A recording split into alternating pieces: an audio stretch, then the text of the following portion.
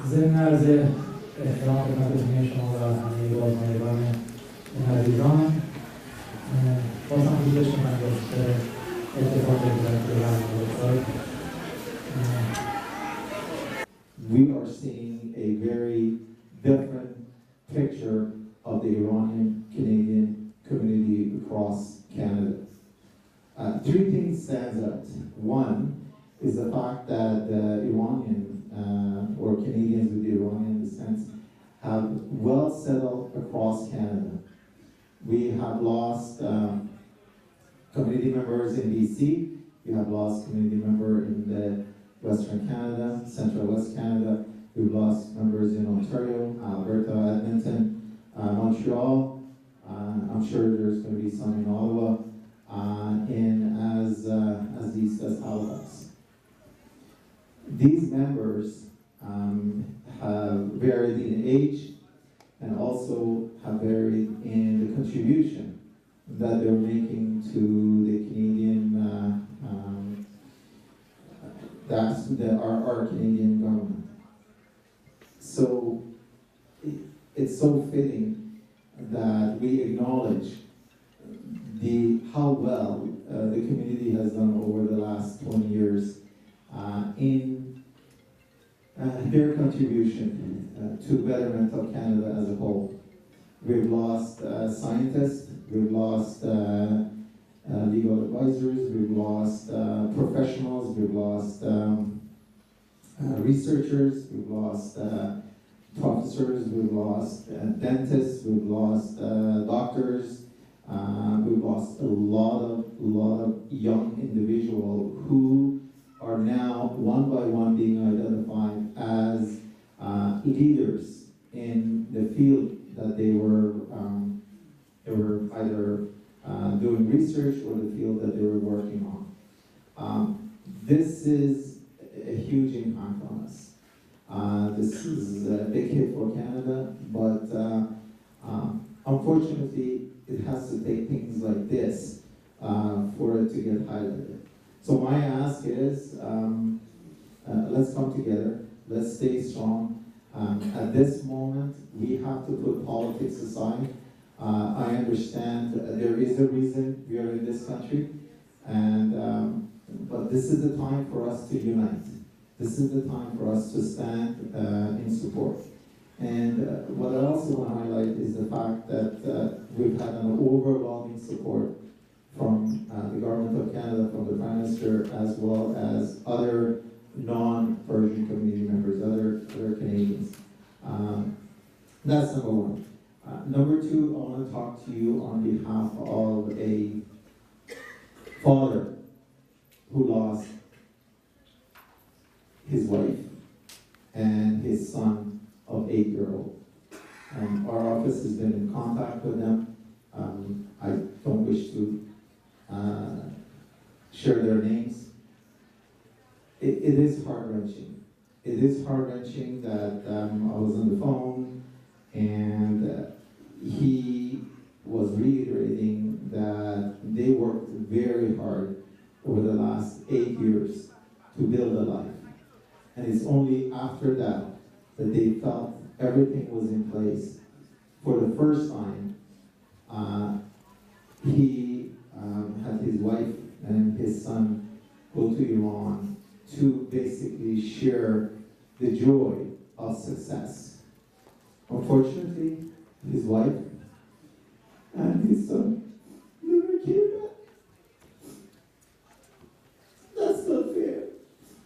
In happiness, in grossness, I do care about what happened, but my ask to you is, please, let's come together, let's support each other, and may God bless all of them. May God bless Canada, the country that we are so blessed to live and prosper.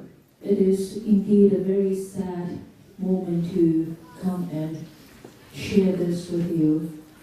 As this morning I was talking to some Iranian friends, I really share the pain that she feels, the loved ones, the friends that she has, and I'm sure you all have the same feelings.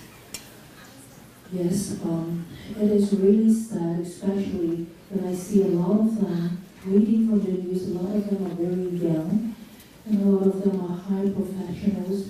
They are very successful, they work very hard in their life. It is sad. And at this time, I like to say to the mom and the dad, to the siblings, to the friends, especially for those whose families pass away together, it is hard for us to even realize what has happened. All I can say is at this point, let's join together as a family. We are a community. We are here to pull together to support each other.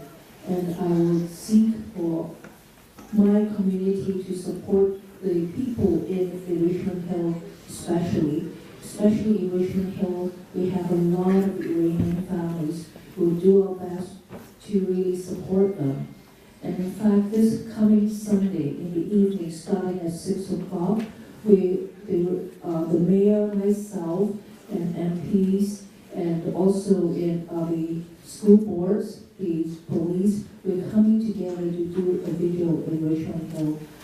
Please join and support the families, give them the comfort. We know we're all going to miss them, but all I can say at this point is we're here in it together. We share your loss, we share your pain. It is hard, but we're there for each other. And God bless each family and all of you. My brothers and sisters, Assalamu alaikum. Today we're gathered together to, all I can say is pray for the many lives that we have lost. Lives that were precious. And I don't think any words will heal the pain that many of the families are feeling. So as we are gathered today, I thought of what to say. And I listened to some of the stories, and over the last 2 days, I wondered, what can I say to a father who have lost his daughter and had to tell the school that his daughter will never return to class? How do I console a mother who had invested everything in her son? How do I console a family who has lost loved ones? The investment, the love, and for many of us immigrants, when we leave home to come here, we invest everything. And there are no words that can describe the pain that we're feeling. We have also heard about the contribution that many of these individuals have given, and also the future that many of these individuals had, the bright futures. All I can say is may God bless them, may God help our families and this community find peace, and give us the strength to stand together. I know in times like this, it also gives us a lot of anger. There is anguish that comes with the pain. And it's sometimes easy to use that anger to maybe shield that pain that we have. So I pray that we come together as a community. And I know that if we were to make our flesh inside out, we'd all look the same. And many of us who have now ingrained fear inside because a lot of our families are scattered across the world. And this earth is aching. We're bleeding from many corners of it. And I also think we need to know the truth. But at this time, we also find peace, and we need to love each other. And we need to hold each other because we, this community, as Canadians, whether it's Iranian communities and all the other communities, we need to hold each other because we are what we have. And we are stronger together. So on behalf of the Ontario NDP, we mourn with you we are with you. Andrea Horvath, our leader, couldn't make it today because she's also with some community members who have been affected by this tragedy. But she sends her condolences. And every one of us from the caucus are with you, and we will be there for you for anything that we can do. And we want to thank you for coming out tonight and for spreading love, because the only way we can share love and maybe decrease a little bit of the pain is by spreading that.